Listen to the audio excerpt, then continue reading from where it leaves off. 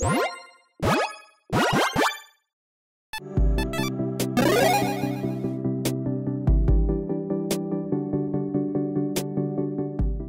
on this episode, I'm going to be breaking down a brand new product and going about things analytically, breaking down the prices and saying, well, logically, should you buy this product if you are interested in it? So with that said, let's jump into it.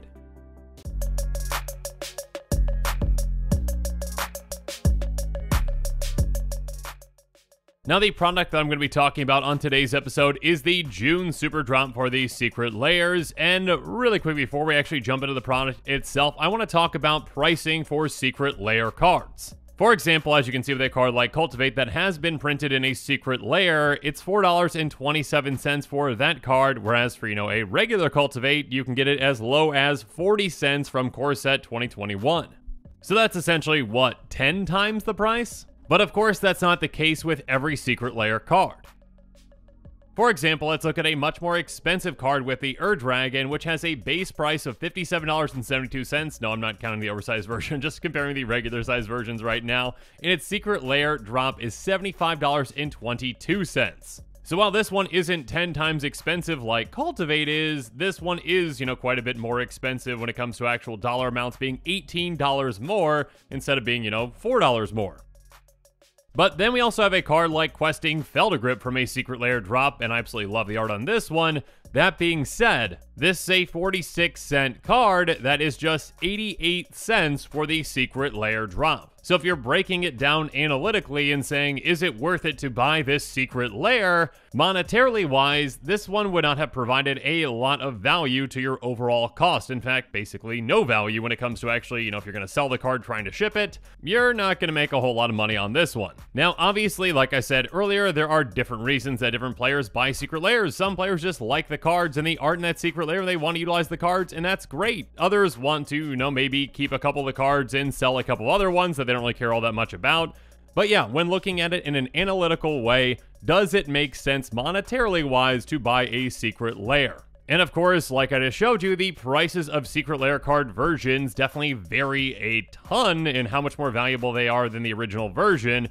So keep that in mind. Also, please, please, please, I urge you, yes, there are a lot of products out there, but please buy products responsibly. Magic can be, for many, a very expensive hobby, and yeah, it's important to manage your budget. But one more thing about this evaluation. So in evaluating this, I'm just going to be utilizing the base versions, and things can vary even more with foil versions, so we're just going to be utilizing the basic versions, non-foil. Here we go.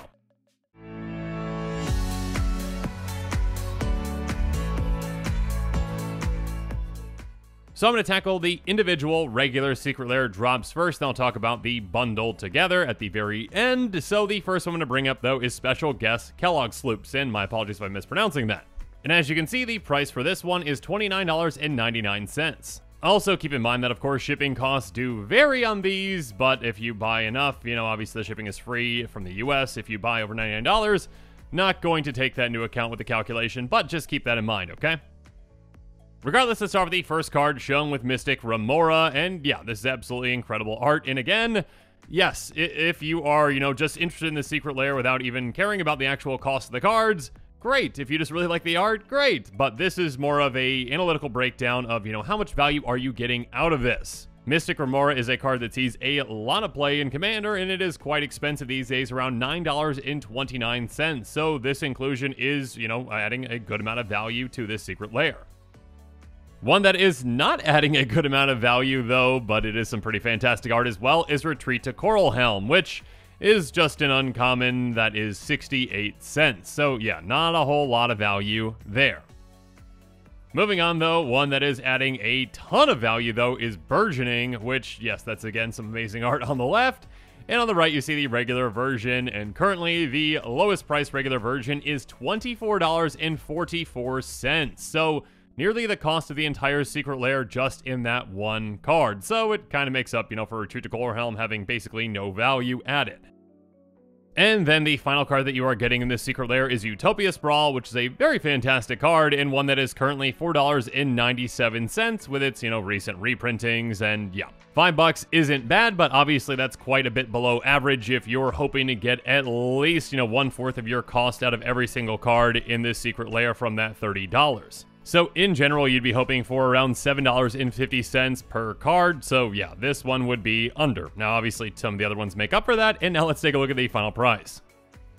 So again, on its face, the card value that you are getting from the lowest price versions of these cards is going to be $39.38 in total. So just analytically, that obviously is going to be more value than the actual cost of the Secret Lair. Now, do keep in mind, obviously, like I mentioned, there are other factors. For example, shipping. You do have to pay for shipping to actually get the Secret Lair. Secondly, if you are going to be selling these cards, if you are doing so online in a marketplace, well, you're going to have to pay for shipping to ship those out as well. Or if you say are selling them to a game store, you might not be getting full price for that card as well. Though again, do keep in mind my examples at the beginning of this episode with those, cards like Cultivate, Dragon, and, Questing Feldergrift to come to mind. Sometimes, certain cards that are in Secret Lairs are, quite a bit more valuable than the regular versions. Generally, they are just, inherently more valuable, but how much more valuable does vary. I mean, I can definitely see Retreat to Coral Helm being, kind of an example like Questing Feldergrift, where it's not going to be really all that valuable. So that's kind of a dud within this Secret Lair. Now, obviously, if you just love these cards and like the art, great. But again, on this episode, I'm going to be breaking things down analytically to say how much value are you actually getting out of this, or how much estimated value might you be getting. But now let's move on to the next drop.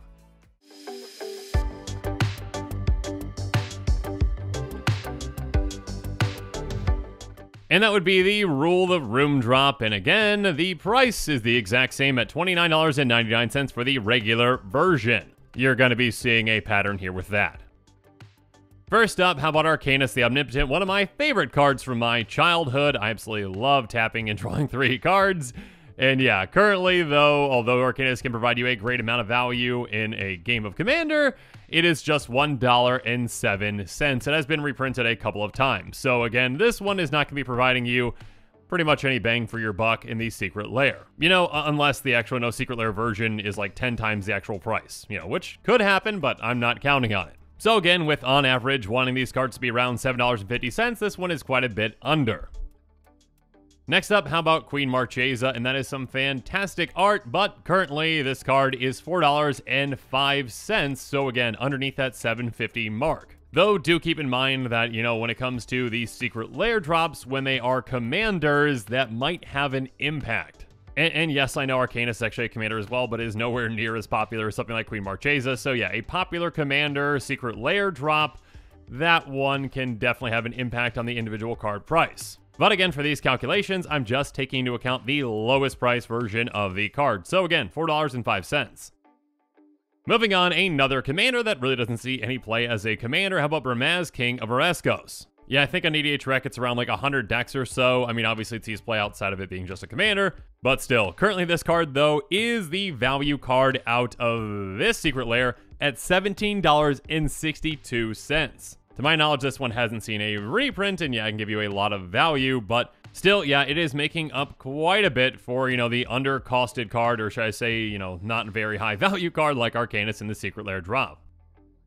And finally, we've got Savra, Queen of the Golgari, which, again, doesn't really see all that much play as a commander, and this one really isn't all that expensive either at just $3.03. So again, quite a bit under that $7.50 average. So if you noticed, yeah, quite a bit of the cards in the Secret Lair drop, 3 out of the 4 are underneath that $7.50 average. Quite a bit under, in fact.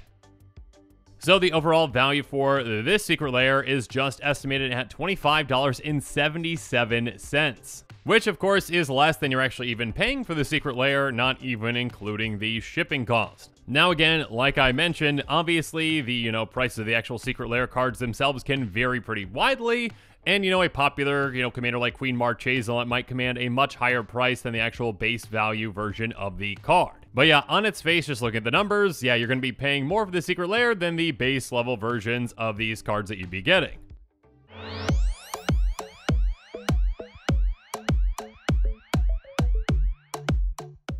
Moving on though, next up let's talk about Artist Series Volkenbaga, and the regular edition is, well, you guessed it, $29.99. So again, yeah, you're going to be seeing that quite a bit. First up, how about Elspeth Knight Errant? And my apologies, I'm not sure why this was the only image in this entire thing, I believe, that actually came out grainy when I found it, but here it is! Still, you can still see that the art's actually very fantastic. It's just a bit grainy. Anyways, this card itself, though, for the base level version of it is $11.19. So again, above that average that we're looking for at $7.50. Next up, though, some more fantastic art with Patron Wizard, and this one actually takes away from our value just a bit at $4.56. So again, yeah, this one is about $3 underneath the average. But making up for that and then some, we've got Berserk, which is a $30 card, $30.83 for the base version to be exact. And again, some really sweet art with that one, and yeah, this is a high value card out of these Secret Lairs. And finally, we've got Verdurn Enchantress, and actually the lowest price version I was able to find was actually from way back in 1995 with the one that you see on the right, and that one is currently listed at $4.58, so again, underneath our average. So this Secret Lair is kind of split on value. Two of the cards are underneath that average, two are above, and one is incredibly above, so let's take a look at the price. So the amount of estimated value in this Secret Lair comes out at $51.16, and yeah, over half that value comes with Berserk. So again, if you are paying $29.99, you're getting around $21 of extra value, you know, again, not including shipping and just including the base version price of the card. That being said, obviously this is the highest value that we've seen so far on the Secret Lairs.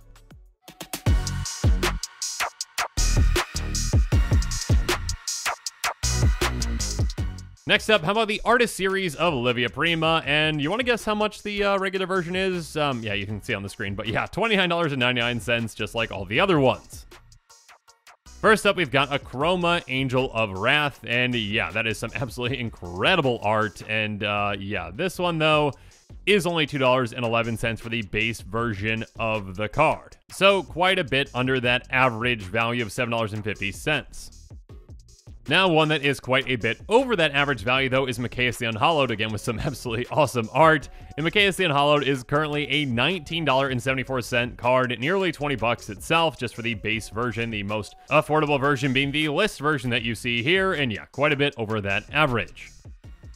But then, taking a massive step down in value, we've got Glissa Sunseeker, which is just a $1.40 card. And actually, I probably should mention this, all of these are legendary creatures, and yet none of them, at least that we've seen so far, are really heavily played as commanders, though. That being said, Mikaeus does see a good amount of play itself, but yeah, Glissa, definitely not.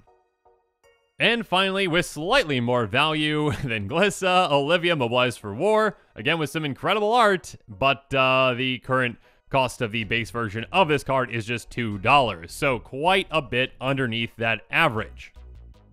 So, though Mikaeus does pull up the overall value of the Secret Lair pretty much on its own, again, Mikaeus is like $20, the others are like $2, $2, and $1, this Secret Lair obviously is quite a bit less value than the previous one, and one of the least that we've seen so far at an estimated cost of $25.25 worth of value. Now again, obviously, if you just really want, the art versions of these cards, great, but if you're looking for value, this isn't one of them.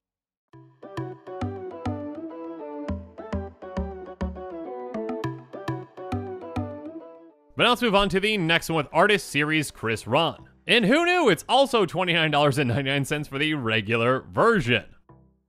First up, we've got Primeval Titan. That's right, Prime Time with some brand new art. And the base version of this card is from M12, and it is $4.85. So again, with 4 cards in the Secret Lair, underneath that average of $7.50 per card. And of course, if you're a Commander player, keep in mind that obviously this one is banned in Commander. So yeah.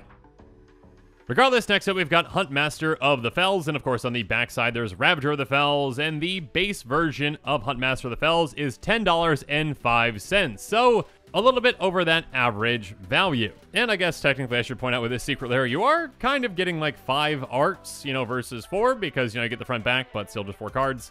You know what I mean? Regardless, next up we've got Platinum Angel, and yeah, I love that art. That is kind of like demonic and creepy, but also like angelic. I don't know. There's a lot going on there. But yeah, $10.15 is the cost of the base version of Platinum Angel. So again, basically right around the same lines as Huntmaster of the Fells, and yeah, you're getting some additional value out of this one. But speaking of value, the highest price card out of the base versions for this Secret Lair is Kozilek the Great Distortion. An expensive Eldrazi, go figure. But yeah, $16.80 is what you are getting out of Kozilek's base version. So more than 2 times the average that we would expect from a card in a Secret Lair like this one. So at the end of the day, the estimated value that you're getting from the base versions of these cards is $41.85. So about, $12 or so more than the actual cost of the Secret Lair. Again, not including shipping, etc., etc., etc. So out of the Secret Lairs that we've seen so far, I believe that is the second most value. Regardless, we do have one more Secret Lair to talk about, and this one is a little different.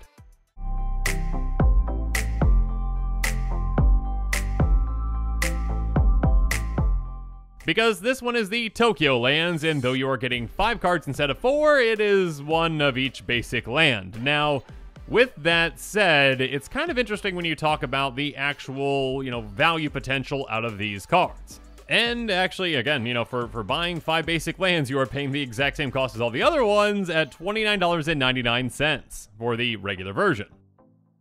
Now, obviously, the art is fantastic, and I'm sure a lot of players out there are going to be very excited about these, but that being said, when you are comparing these to the, base version of the actual cards, the base version are basic lands, which obviously, are like, 5 cents a piece. I don't know. I typically buy my basic lands in bulk, so yeah, they are quite cheap. So yeah, even just assuming, 5 cents for each of the cards, that is what, 25 cents worth of, estimated value, technically? Which obviously is nowhere near, the $29.99 that you're paying for these 5 lands. That being said, historically, let's look at some other Secret Lair drops that are similar. First up, how about one of the Kaldheim Secret Lair drops with the Brutal Basic lands with an estimated value of $57.09. So again, although, the cost of just 5 basic lands is generally like, 25 cents, obviously players are paying up for these. The same can obviously be said for the Dracula lands with a card value of $45.43. So not quite as much as the Brutal lands, but still, a decent amount of value there. Or how about the one with the most value out of the ones that I'm highlighting with shades not included at $63.09 of estimated card value. So yeah, obviously, although technically, the base versions of these cards are, 5 cents a piece, people do pay up for them. But yeah, who knows at the end of the day what the Tokyo lands are going to be valued at.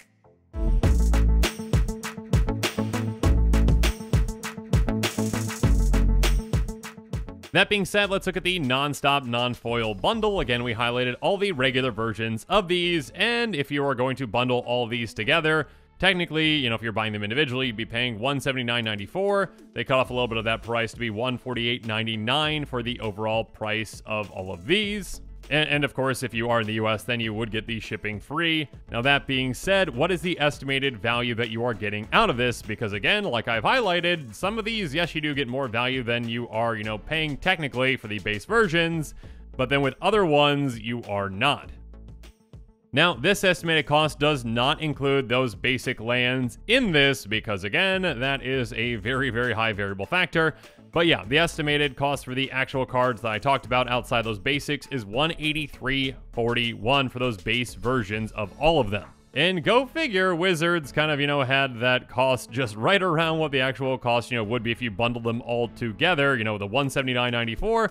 There's a slight discount, with this bundle again at $148. So yeah, to ever think that they don't look at the secondary market, well, that's pretty inaccurate in my opinion. Again, overall, obviously, if you are buying the bundle, again, some parts of that bundle aren't going to be worth as much as others. But again, at the end of the day, if you just happen to like the arts of some of these and you're responsibly buying these, great, buy the ones that you want to buy. But I hope this more analytical look of breaking down, the base versions of the cards and what those cost and how much potential value you might be getting out of them has helped you as well.